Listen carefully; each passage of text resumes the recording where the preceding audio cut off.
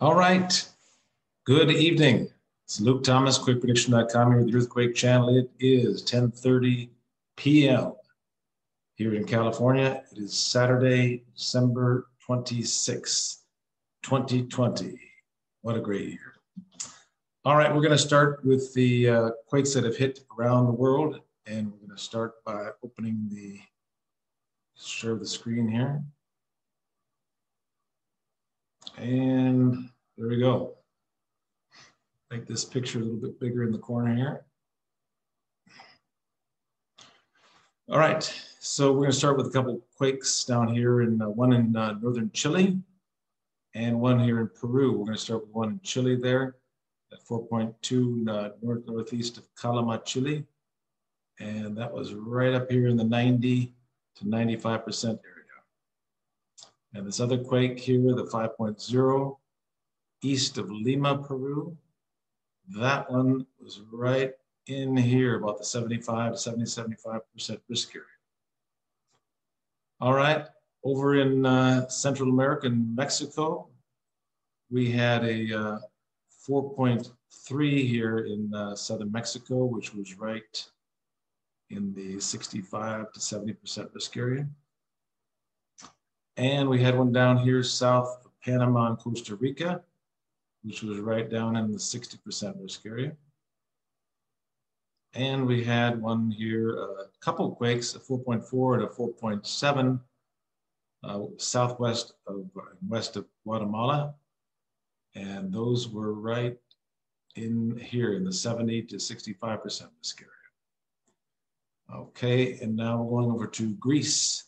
This quake here occurred in 4.2 in west of Crete. And that was right here in the 75% risk area.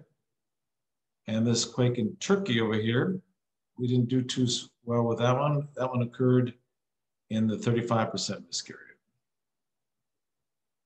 Over off of Japan, this 4.5 east of Fukushima and Sendai, that occurred right out here in the 70 to 75% risk area offshore here. And then in California, quite a bit of quakes are popping in California. This one here north of, or east of Bakersfield and north of Los Angeles here. That quake was a 3.5. And you can see we've got very high risk across southwest and east central California, down to LA, up to southern San Francisco Bay. And still expecting something strong in this area. We have a new format, a new forecast model. We keep improving our forecast model. This model is based on a few more days than usual, so that we used to do it just one day at a time. Now we're taking a bunch of days and kind of combining them so that we get a much better idea when this thing's going to hit. So we're very high risk still in southwest California, from Santa Barbara, San Simeon, Santa Barbara, Santa Maria, Santa Clarita, northwest LA. This area all the way up to east central California. You can see in some of these other quakes here, up here in east central California, 3.4 and a 3.3 just hit, and some other quakes, 2.6 and 2.8 and so forth. They're all occurring out here in east central California. So there's a lot of risk here, all the way down to Santa Maria and Santa Barbara, northwest of LA. So still expecting something strong in that area. Now we're going to go over to our forecast maps. I'm going to close some of these down here. So we still have that warning for California. And so the warning still remains. Strong earthquake is likely northwest of LA near Santa Maria, Santa Barbara, and northwest suburbs here. And so once this hits, then this whole purple region here will begin to dissipate. And this risk will go down to 90 and then 85 and 80 and so on. Right now, we're at a very high risk in southwest California, northwest of Los Angeles, near Santa Maria, Santa Barbara, Santa Clarita, that area. So watch for that. All right, we're going to go over to the Alaska forecast. And it's pretty quiet across most of the state, just 45% around Anchorage and 85%, 75% up here in the oil country up there. All right, we're gonna go down to Chile, the Chile forecast, Santiago, Chile. And you can see there the risk still remains in the Antofagasta area of northeast Chile and Calama and Copiapo, northeast of Copiapo. So this northeast portion of Chile is very high risk. And then there's a very high risk offshore, La Serena here, and Santiago's right here. So that risk there as well. But this is the areas of greatest concern right now is northeast Chile. All right, Italy. Let's go to Italy. Here we go. And you can see most of the risk is in the southern portion and the western portion of Sicily, 90% there. And then the risk is over in Algeria and Tunisia as well. So the highest risk in Italy is in Sicily, of course, 80, 85%, 90%. But the highest risk is in the western and southwest portion of Sicily. All right, we're going to go over Japan.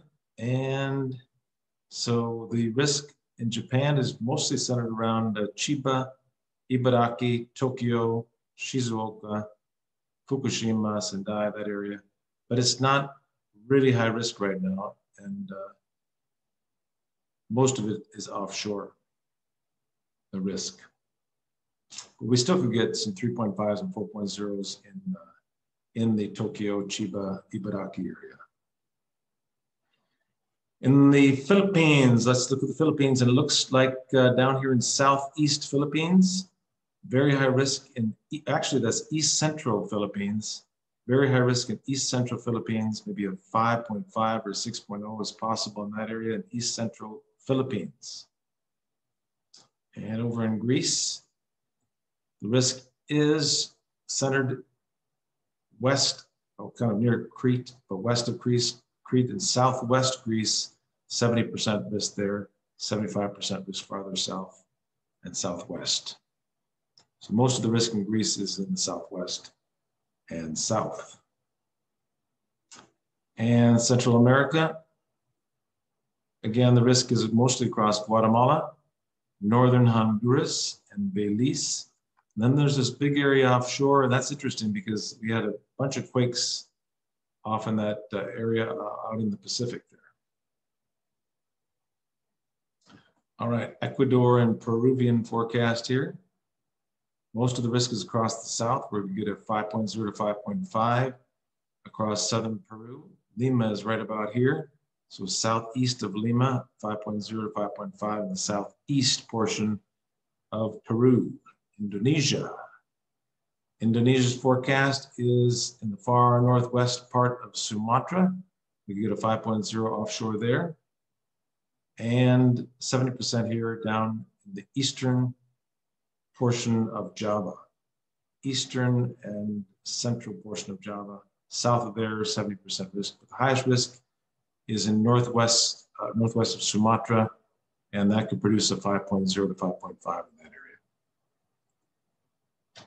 And in Taiwan, the risk is in the far south. You can see 70% risk in the far south, and then 90% farther south than that. But kind of a moderately high risk in the far southern portion of Taiwan. And the Caribbean forecast.